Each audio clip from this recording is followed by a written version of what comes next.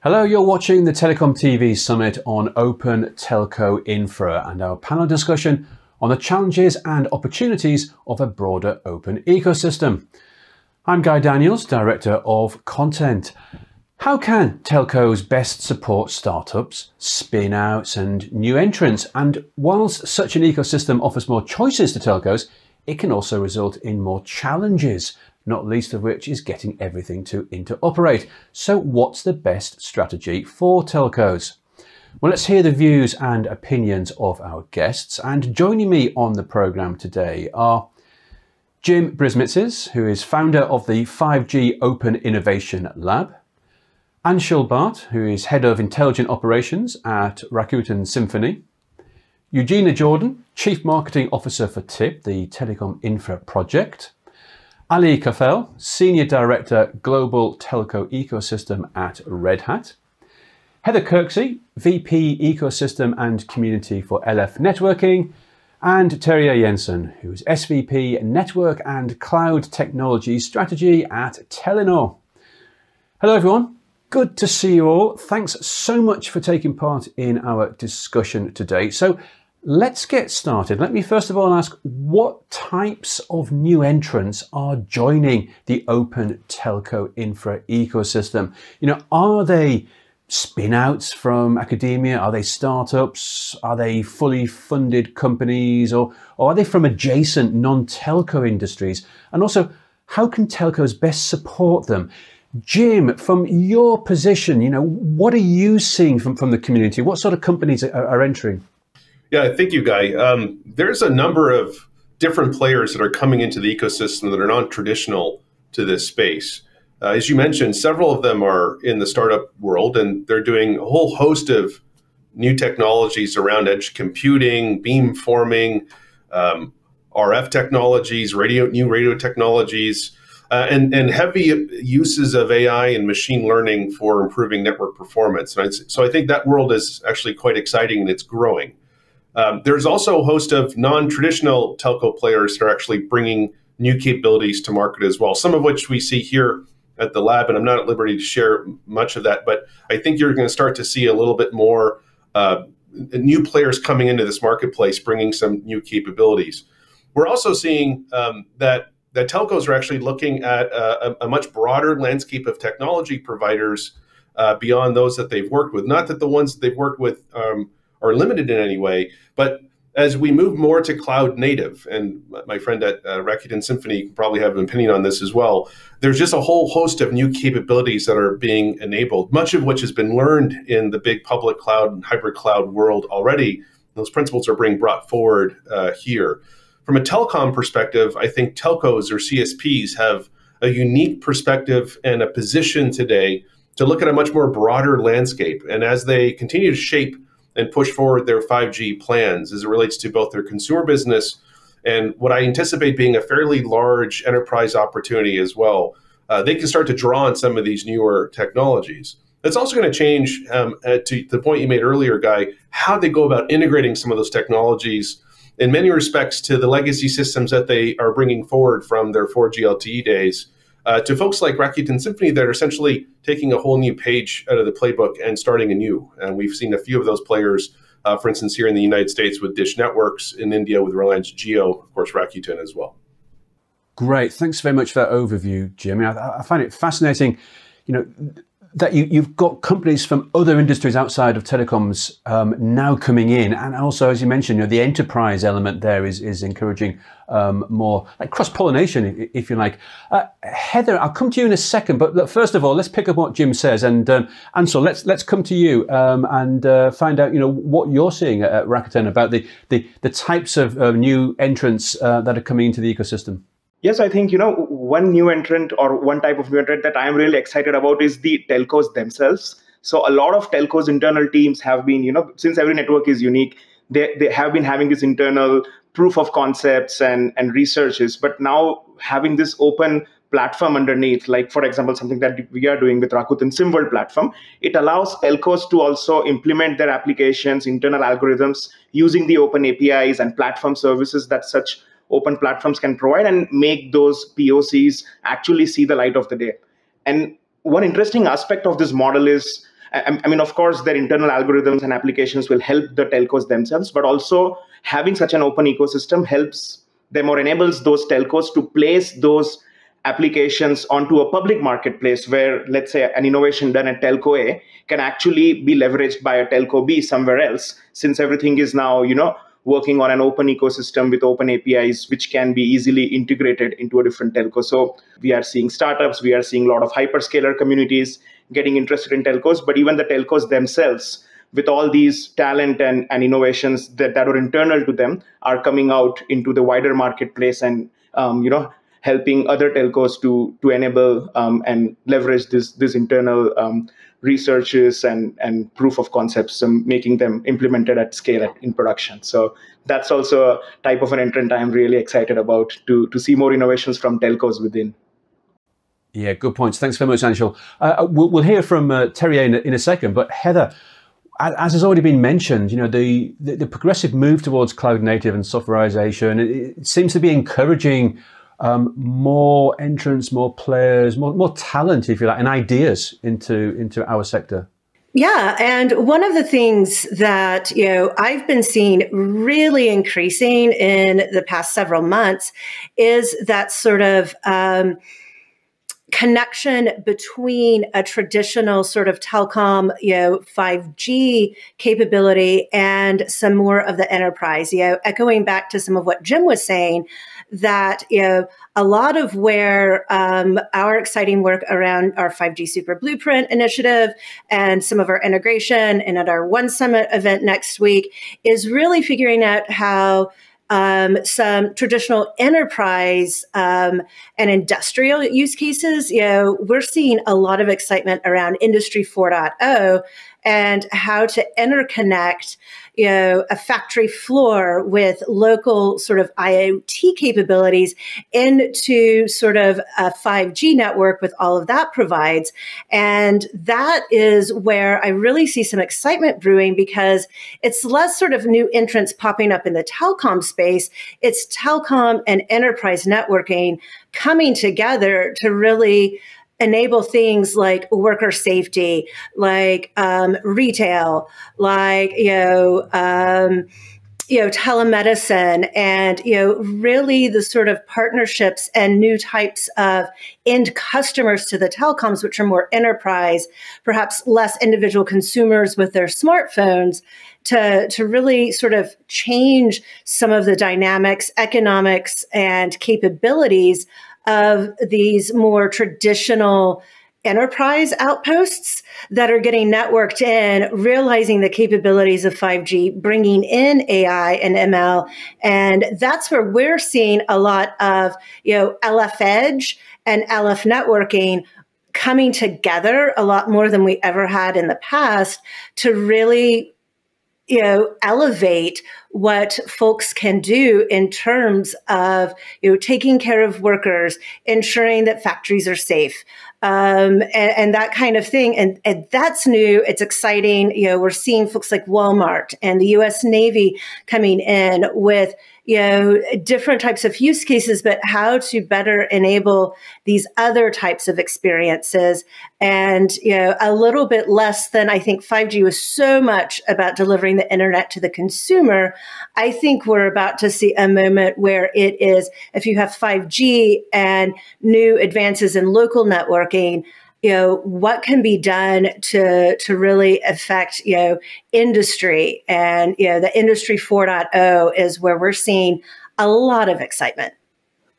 Yeah, thanks very much, Heather. And I can't help but feel it's almost like the floodgates are going to open soon. They really are. And perhaps we're going to need standalone core for that to really happen. Terje, you wanted to come in on this point as well. Yeah, thanks, Guy. Just quickly, not to repeat everything what said before, but we also see, as the other commented, that there are quite a lot of different types of companies which are approaching us as a telco.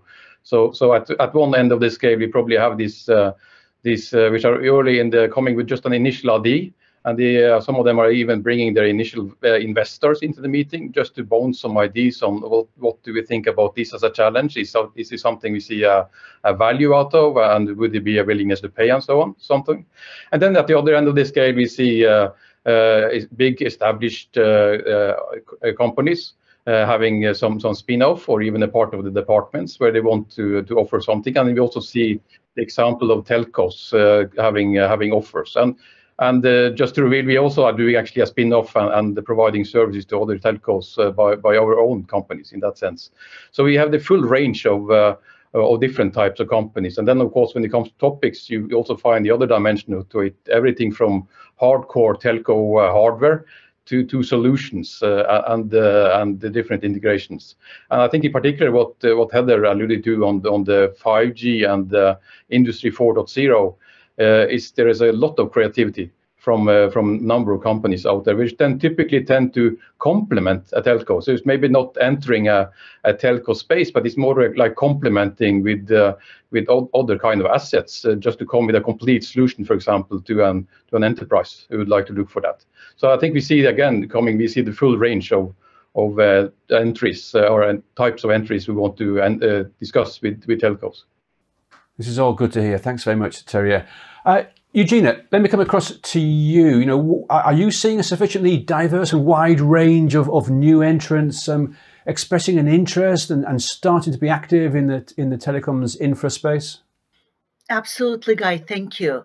So in addition to seeing vendors and telcos and system integrators, your traditional players entering this new open and disaggregated world, we're also seeing new players coming in, like universities, colleges, because we need to bring the new talent into the pipeline so they can integrate all these new technologies, AI, machine learning, cloud native. We see a lot of initiatives happening with universities that developing the talent for telcos. And the other new player, which didn't happen with 4G, but it is happening with 5G, is the regulators and governments. They're thinking how those new solutions, open and disaggregated, can be integrated. So in the US, for example, there's the CHIPS Act, and the governments, they're thinking of bringing the ecosystem of all these new players to work on the integration of the solutions. Yeah, thanks, Eugina. It's becoming an interesting new facet to this whole conversation. That's something we've not really seen before. Before I move on, I'm just going to come back to Jim because we started with Jim. So, Jim, let's get some final thoughts from you on this particular question. Yeah, no, thank you. I think everyone had really great points that they raised. In particular, I liked Heather's discussion around Industry 4.0. I think it's safe to say the playbook in 5G for the CSPs is not necessarily going to be an entirely consumer play. And in many respects, I think it's the enterprise who's going to be the biggest benefactor of where connectivity, and behind that connectivity, where edge capabilities are going. And so what's exciting for us to see here at the lab and working with a number of startups is we're seeing both emerging set of infrastructure capabilities, both on edge computing, orchestration, all that fun stuff that happens in cloud and cloud environments that are a ripe opportunity for the CSPs to do far more with their network beyond connectivity. There's a healthy interest in a number of private cellular networks here in the United States and around the world. To Heather's point, that there's a lot of Industry 4.0 investments being made in robotics, machine learning, big AI, all of these new capabilities that are only truly possible with better connectivity and computing nearby, so edge, I think is really quite exciting. So for the CSPs, the playbook is changing. And in 5G, it's not entirely a consumer play. It's very much a big enterprise play.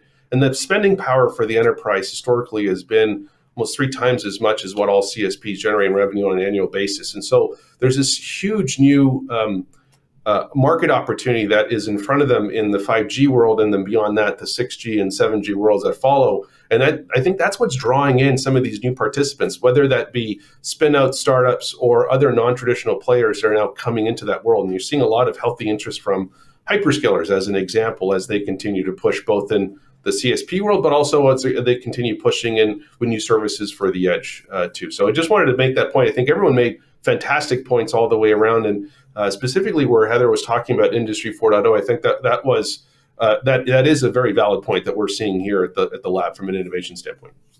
Yeah, indeed. Thanks very much, Jim.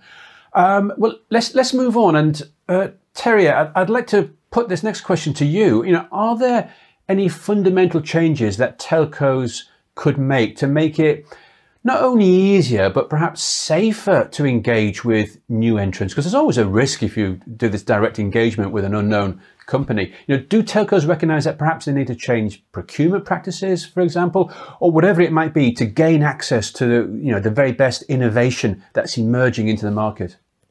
I think, at least how I see it from Telenor side, it's yes and yes for the ones who got the questions.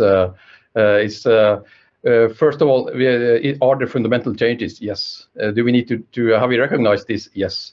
So I'm coming back to the procurement maybe at the end, if I may, Guy. So what we have at least learned from our side, I think it's very good as initial engagement to be open and transparent. What do we see the job to be done in a way? So when we sit there with a partner or with a new entrant or a new company, for example, and walk through, okay, so what problems are we looking for to be solved here? And then to be very clear on what can we do and what can we not do. And that, of course, goes both ways. It's not only the telcos, but it's also the partners which needs to come there. So I think we have been through quite a couple of years now on the Telenor side with a rather fundamental change in the moving from historic procurement to more co-creation, joint innovation, co-development. And it's basically back to also just to make a bridge back to what Jim recently said on, it's basically around 5G and enterprises. I think we see that this comes together, and there really is a lot of momentum now from a number of companies to come with proposals and reach out to telcos to work on this. And the reason is, of course, that we all want to succeed. I think so. That's a great incentive for all the parties. So we have a good experience on co-creation, and we have demonstrated even with customers, and also customers want to be part of these innovations. I think that's also good to recognize and open for that in the engagement with all the partners. But not to criticize procurement, because procurement, in the historic view, procurement had a very clear defined task to do. So they wanted to bring volume, they wanted to bring scale, they wanted to make sure that they are committed deliveries for a 5 to 7 years contracts. And if there's an operator group, for example, we also need the partners to deliver in all the countries. So that was the setup from the procurement if you go five years back in a way. And of course, that needs to be also changed. You cannot come with all these requirements and probably thousands of technical specifications, legal requirements, bank guarantees, and everything to a startup company. You need to engage differently with that. So the whole rules of the game or the rule of engagement are changing in order to innovate to this. And again, it needs to be clearly on open and transparent on what problem are we going to solve, and also willingness to change as we move forward with the customers. And then, of course, I think it's good to see that in a number of these Industry 4.0 cases, there are clear customer value, which both the telcos and the partners we can collaborate with in order to implement. So I think it's good to recognize from all the parties. And yes, telcos, I believe, have recognized that this needs to change. And we need to work in that way in order to succeed in this. Very nicely said. Thanks, Terje. Yeah, some positive news there as well. Ali, let's come across to you next. What are you seeing from the ecosystem with your telco engagements? Are you seeing a need for change? Are you seeing positives happening?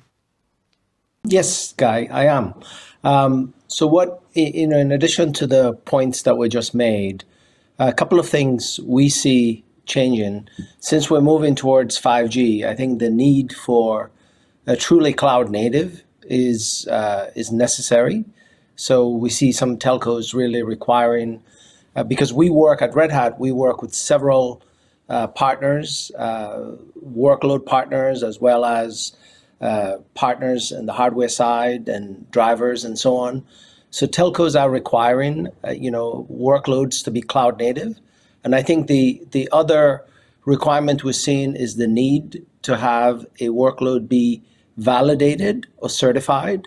So this would allow a telco to leverage a startup that may have an innovative solution. But if that workload is proven on an open cloud infrastructure that's based on open source, it gives the confidence that that solution is both innovative and also stable, since it's been validated and certified. So that's another requirement. And then to the point of procurement, the point that was made earlier, so a telco may not go and buy a total solution from a startup for obvious reasons. But if it's gone through another partner that's providing a pre-integrated solution, then that may work, because they would take advantage of the innovation that the startup is bringing. But going through a bigger partner that has a pre-integrated solution, who's responsible to make sure that everything works, and single provider providing the whole SLA. So those are the areas we see positive changes happening. Thanks, Ali. As you say, so much of this comes down to partnerships, isn't it? And instilling that confidence. Anshul, let's come across to you for your thoughts on this particular question. Yeah, sure. So being at Rakuten, I have worked at both Rakuten Mobile and now at Rakuten Symphony. So I have seen both sides of the problems. And I totally agree with all the points mentioned so far, that telecom being a regulated business, it couldn't just be, like a small SMB where you just bring up a startup and deploy their solution. But at the same time, being in Rakuten Symphony as a startup and, approaching the new customers all across, we are bringing our own applications and use cases, right? So it becomes important for a new entrant to have like a easier way to have your application inside and prove your value. So apart from the points mentioned by others, I think the concerns are valid, but at the same time, if the telcos can adopt right process and technology around this whole deployment process, for example, having an open sandbox lab, having a CI/CD pipeline where any vendor or a startup provider can come and bring up their solution in, integrate some of the API, security services, go through the vulnerability and certification process, and then what we have observed is that the real value or the test of any solution can only happen in the field. So having a FOA cluster, as we call it in Rakuten, or first office application cluster, or a sandbox cluster in the real network, can actually help telcos evaluate and expedite the whole evaluation cycle before even procurement and the other commercial processes get in. So I think having a lean process comprising of an open sandbox, the right CI/CD pipeline with security embedded, and an FOA cluster sort of can help telcos to accelerate and evaluate the value, and at the same time give the startup providers or the application developers an opportunity to come in, use the lab infra, integrate with the open APIs, and have their CI/CD based deployment process. I think having the right technology and process of the sandbox FOA sort of an environment is something that we are seeing more and more, and even telcos realizing this challenge of having this security and regulations and procurement on one side, but at this innovation and speed at the other side. So I think we are seeing more and more telcos being open to this kind of an approach. And in fact, like from Rakuten standpoint, we have integrated with almost around 7 to 8 vendor labs through our central CI/CD lab. So we are seeing more positive response towards this approach of deploy, test in a sandbox, and then go commercial or go through the procurement process. So that has been our experience so far, and we are seeing things getting expedited much faster for startups, especially. Great, thanks for those insights, Anshul. Well, just before we move on, and quickly go over to Terje. Of course, what we see is that we need to adapt the approach according to what we want to achieve. So it's not going to be one process, one approach, which we cover all the needs. So procurement in a traditional way will probably still be there for some commodity products. So it's not like it's fully going away. and we're not going to apply, agile and startup engagement for all the domains. So it's choosing the right tool for the job to be done. I think is very important. So we also do, for example, lab. I think was also commented, but I think it's important also to keep in mind that some of these startups they actually are lack of fund, so they need to get to revenue or additional funding quite quickly. So that also needs to be kept in mind when you're talking about, for example, lab testing and those kind of things. It might not be that they can afford all of these kind of things. So again, the right tool for the right job to be done, I think, is important. Oh yeah, Terje, spot on there. That's a major factor, certainly a major issue that we're hearing here at Telecom TV. Well, let's move on because we want to cover some more ground during this discussion. Having a diversified supplier ecosystem, yes, it brings more choices to the CSPs, but it can also result in more challenges. We've heard some of them already, getting everything to work together, for example. But I'd just like to ask some of our guests here, what are the pros and cons of a telco doing this themselves versus getting assistance from outsourcing partnerships, whoever? Eugina, let's start by asking you and getting your thoughts on this. Thank you guys so much. So let's look at open ecosystem. So we went from 3 to 4 vendors, 3 to 4 product lines, to 50 plus vendors, 50 plus product lines. So the challenge is how a mobile operator can integrate all those variations, because there will be probably 500 plus variations. And this is where organizations like TIP, Telecom Infrastructure Project, we come in. We bring the industry, the ecosystem. We gather the requirements from the community of mobile operators. We create the roadmap, and then we test a particular use case, enterprise 5G, outdoor macro, and so on. This way, all the variations are tested, and TIP gives the stamp of approval, and mobile operators can deploy those solutions. So I want to finish my comment on a footnote. Mobile operators with TIP, they can come to a buffet table and they can get a plate of delicious components that has been already tested and approved, and they can take that plate to their table and enjoy. Eugina, I'm hungry already.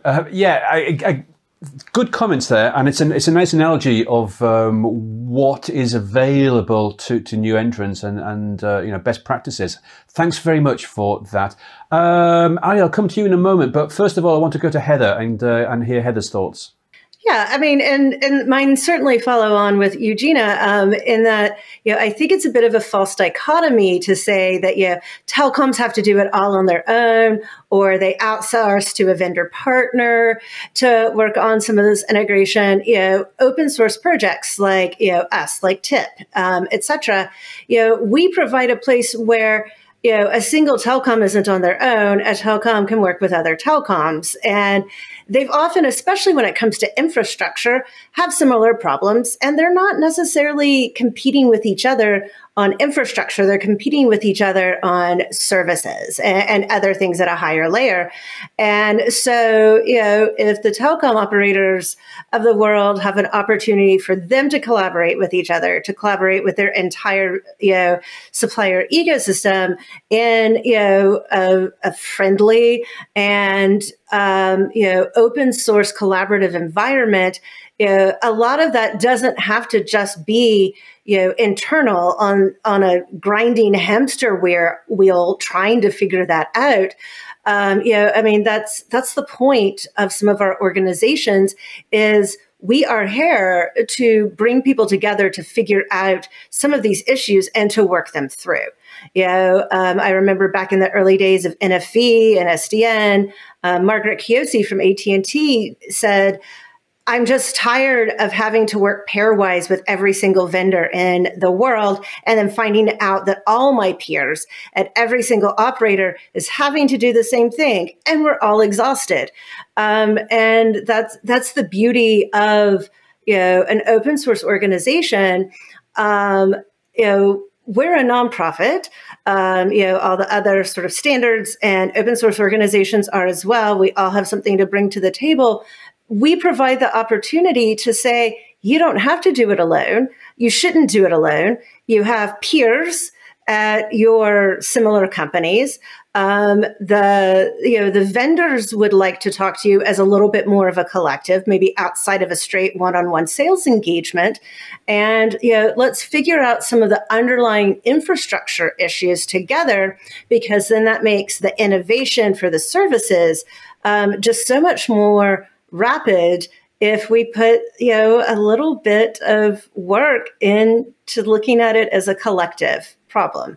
We all know that I always, talk about the sort of the joy and the meaning of working together, but, we're deploying worldwide communications infrastructure. It's not easy, and you don't have to do it by yourself. There are people who are here to help and, bring that to the table. Yep. Thanks very much, Heather. Use whatever help you can get and, look to the community. Thanks for that. Well, we've got a few comments we want to get through. So first of all, let me go across to Ali. Yes. Thanks, Guy. So to just build on Heather's point and Eugina prior. So yes, I think at the end of the day, telcos need to have the choice and the flexibility to not do it all by themselves. They can't, because there's so much innovation out there. What we do at Red Hat is enable the telcos to do exactly that. Some telcos want to take the different workloads that we've tested and certified and do the integration themselves. And some are very capable of doing that, certainly the larger telcos. But some of the other telcos, even larger ones, but in many cases the smaller ones, they don't have the means to do that. They don't have the resources to do that. So they want a system integrator, which could be another ISV or could be a traditional system integrator, to put it all together for them and offer them the solution as a bundled single vendor accountability SLA. And that's the choice we give our telco customers, is by working with so many vendors, both on the workload side and the hardware side, we get all of that essentially ready, and where some of our partners will provide that pre-integrated solution, and that way the telco has a choice. And that is true not just in a private cloud environment, but also in a hybrid cloud environment, which we all know the world is deploying hybrid cloud today. So even in a hybrid cloud environment, if they're going to use AWS, for example, they should have the flexibility, if they decide to go use Azure, to do that easily. And that's the flexibility we really provide our telco customers. So, we call that pre-integrated horizontal solution. There are some companies out there who would take different components, they call it, it's based on open source, and they would offer it as a vertical solution. And essentially, as long as it's all coming from them, then it's fine. Well, that's not choice. That's not flexibility. So by having the horizontal solution, where some telcos who choose to put it together themselves can do so, and those who choose to have an integrated solution can do so, whether it's in a private cloud or public cloud, I think that's ultimately the flexibility that the telcos are looking for, and that certainly has been our experience. Great. Thank you for those comments, Ali. We'll go next to Anshul, then we'll go and have a word with Terje. But Anshul, let's hear your thoughts first. Yeah, I think the points that were mentioned before, with all these the infrastructure, the ecosystem getting more open, there are a lot of choices, and I think with all these lot of choices, the dream is that all the telcos out there will have similar two pizza teams like these hyperscalers have, where everyone will talk to each other via API contracts, and all should be good.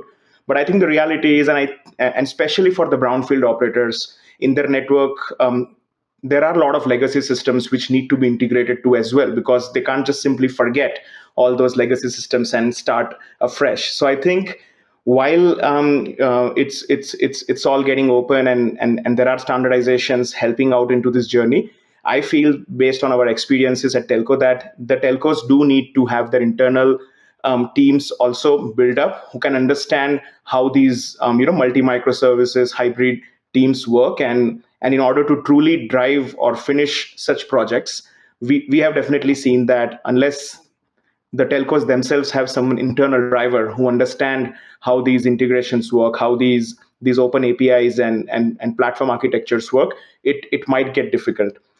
Yeah, and I think one more concern is the security. While all these open systems are talking to each other, who will ensure that the communications are secured, or some of these interfaces are not getting intercepted for whatever reasons or hacked? So I think because of the security concerns, I do agree that a pre-certified platform, for example, I think we saw some examples from Red Hat, from LF Networking, from TIP, and even in Rakuten Symphony, we are creating our own marketplace where we do that job of pre-certification in terms of security, in terms of interoperability, which telcos can leverage as a baseline in order to do the deployment or have a blueprint for the deployment in the network.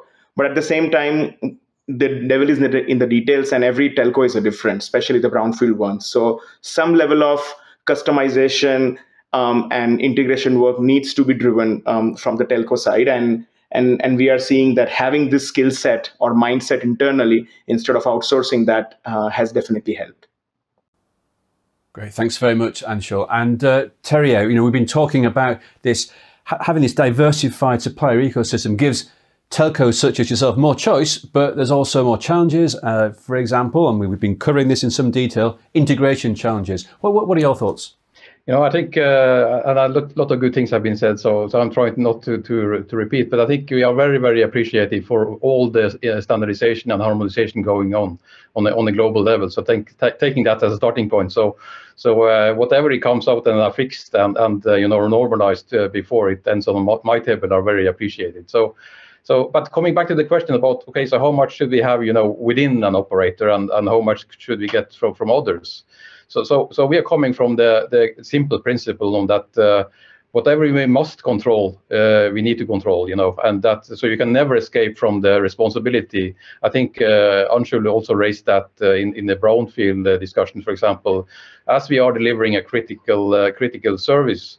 You can never escape from they want to be blamed from your customer if you're not delivering that service, or from the government, for example, if you're not complying with your obligations. So that you can never escape from, and that means that there are certain things you must have within your control. Typically with understanding of what's going on, insights, for example, understanding the market, understanding also the legal frameworks, also understanding the portfolio of partners and so on. But having said that, I think also Anshul said that there is a lot of good things out there. So there are quite a lot of things that others are actually doing better than telcos. So we really are appreciating that we can get it from others in a much better way. They are either doing more quicker, higher SLAs, they can do it cheaper and so forth. But I think also back on the way you phrased the question is as we see it, it's not really in-house versus outsourcing. We see that outsourcing is because outsourcing might be referred to that someone else is doing the same task. They're just doing it quicker or cheaper, or whatever.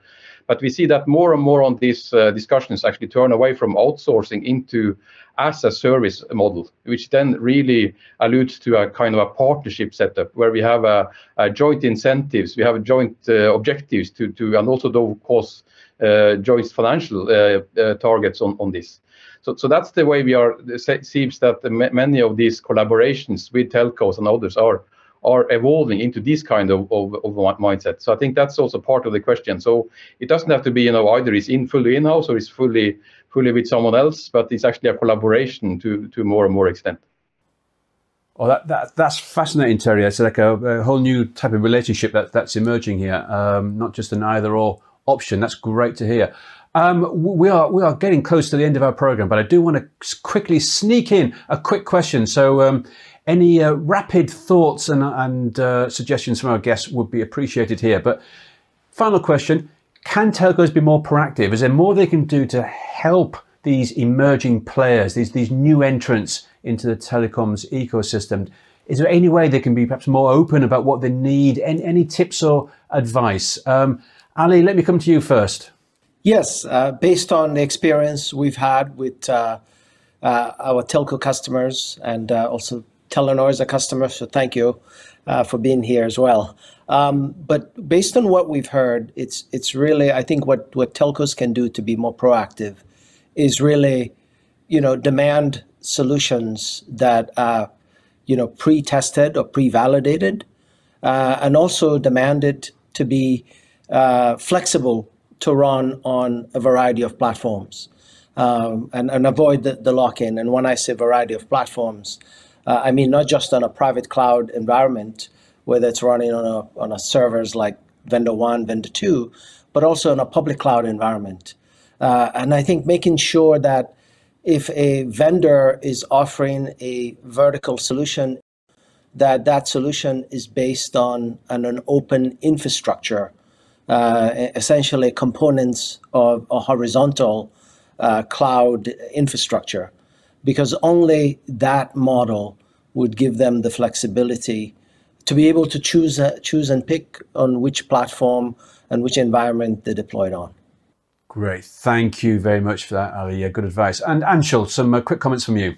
Yeah, I think I totally agree with what Ali mentioned, that telcos need to be more vocal about, what they want and be more assertive in terms of following the standards, following the open APIs and standards, and one basic mind shift that is needed is, to understand the at scale mentality. And when I say at scale, it's not just scale in terms of number of network elements, but also scale in terms of number of people who can contribute towards automation and RApps and AI/ML algorithms and stuff like that.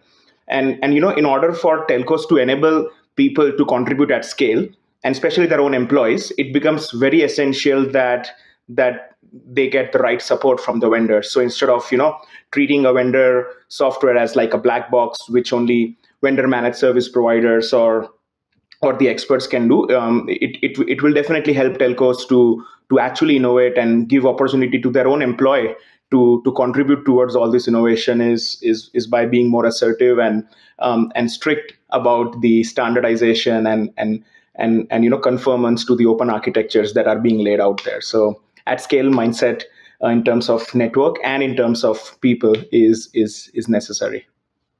Great. Thanks very much for those comments, Anshul. Any final comments, quick comments for our guests? Heather, you'd like a final quick comment? Yeah, well, Anshul actually said a few of the things I was planning to say, but it's just being very vocal and open about the requirements, because people can't implement your requirements unless you let them know. And so that is the opportunity that I think is available to us, which is, be open, explain what you need, and then explain how it differs. Because it's very easy to say, here's a standard, and do a lot of theoretical work, but continue to participate as you attempt to deploy it, actually integrate it with other components, and what doesn't work, what does, and keep iterating on improvement. Heather, great, and thanks for those magic final words. Be open. That's so important here. We must leave it there for now. Thank you all very much for taking part in our discussion today and sharing all your views. Now, if you're watching this on day 2 of our Open Telco Infra Summit, then please send us your questions. I'm sure you've got lots of them after this, and we'll answer as many as possible in our live Q&A show, which starts very soon. And don't forget to view the other panel discussions and keynote interviews in this year's summit. They will all be available to view on demand from tomorrow. For now though, thanks for watching and goodbye.